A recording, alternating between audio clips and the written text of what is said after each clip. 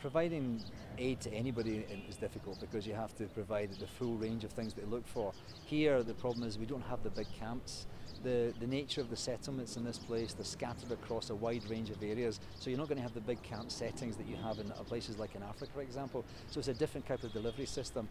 It'll be more that people sometimes will come for the materials and carry it back themselves, rather than us delivering to door, and that's just the nature of it. We're going to have to use Sherpas, other means to get to individual hamlets, individual villages, which are not able to have landing strips for us to put helicopters down there, or the roads are washed away, or the roads are destroyed.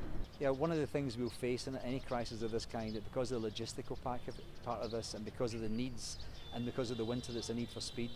One of the things will be a resource constraint. So we put an appeal out last week for 454 million, and it's important that the international community comes into that very quickly and very heavy, especially in the key sectors, because we're running against the clock. Logistics, shelter and foodstuffs, medical emergency, health, water and sanitation, all have to be delivered very high up into these areas. It's a very expensive operation, but we don't have any choice. It's the only way we can get this done.